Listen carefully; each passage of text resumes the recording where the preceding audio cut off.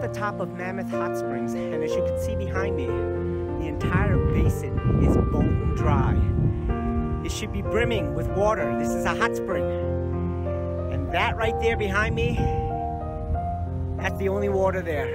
Oh well, next time.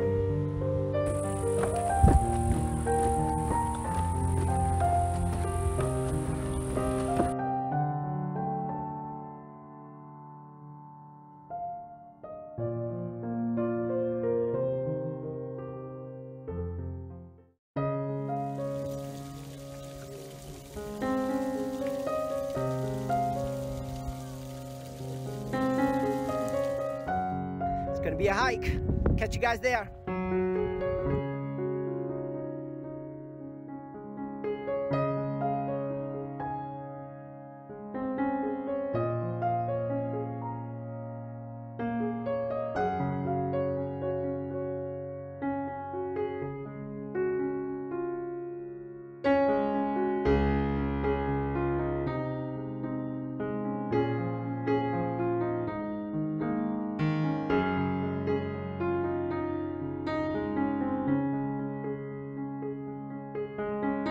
So we're about to hike down to the West Thumb Geyser Basin. Check you guys out there in a bit.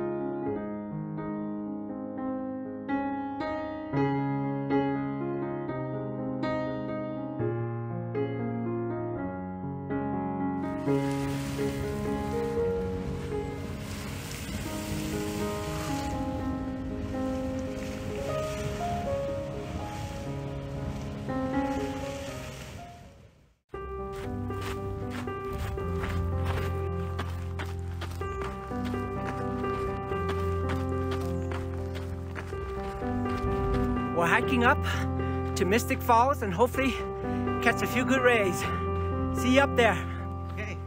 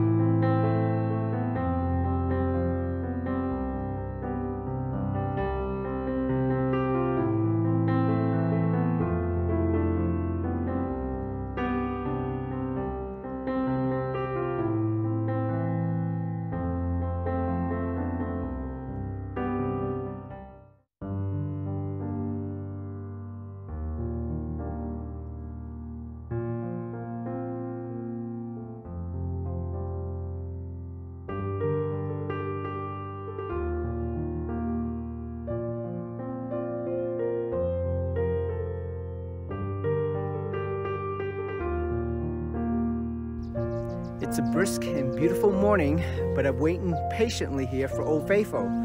That's the Old Faithful Inn and Lodge, and there's Old Faithful himself.